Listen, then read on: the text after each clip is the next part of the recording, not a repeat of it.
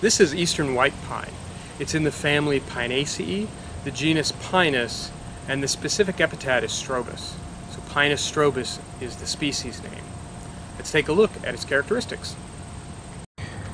The bark of eastern white pine starts a smooth gray, as you can see along the branch here, and then along the trunk starts to break into plates and then eventually into furrows, similar to what we've seen on some of our hardwood trees.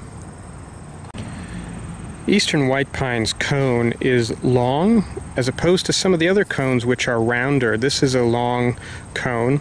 It starts out all collapsed together, green, and then changing to brown. And when it's first developing, it has this, what's left here is remaining resin, and so it's all kind of glued shut with this resin until it starts to open.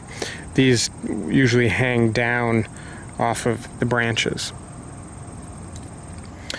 You can see that the needles are very thin, light. They're much softer than things like ponderosa pine or even Scots pine, so there's a much more delicate look to them.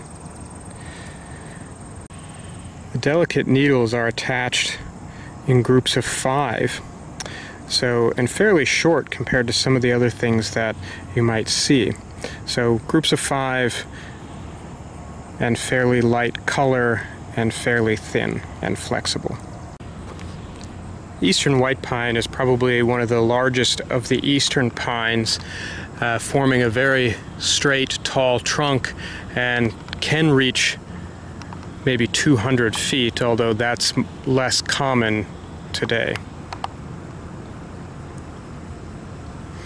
While it has a very excurrent form, so narrow branches at the top, when you see an eastern white pine in a natural setting, the top branches often start to flatten out and they can tower over almost anything else in the landscape.